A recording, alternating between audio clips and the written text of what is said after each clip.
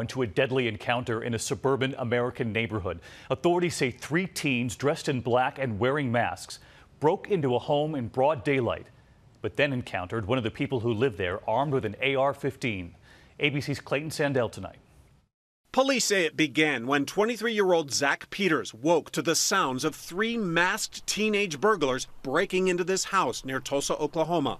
Well, I thought it was thunder. It wasn't thunder, but gunfire. Police say Peters used an AR-15 rifle, opening fire and shooting all 3 burglars dead. 2 are juveniles in the range of 16 to 17. 1 is an adult male, 18 years old. 2 of the suspects we are considering armed. 1 was with brass knuckles, the other one was with a knife. Police say a 4th suspect, Elizabeth Rodriguez, turned herself in and is believed to have been the getaway driver. We're trying to clarify as to why they chose that house. Was it random, or was there some other knowledge that the suspects had that they chose that house? Prosecutors say Oklahoma law allows for Rodriguez to be charged with 3 murders, even if she didn't pull the trigger. Those charges have not yet been filed.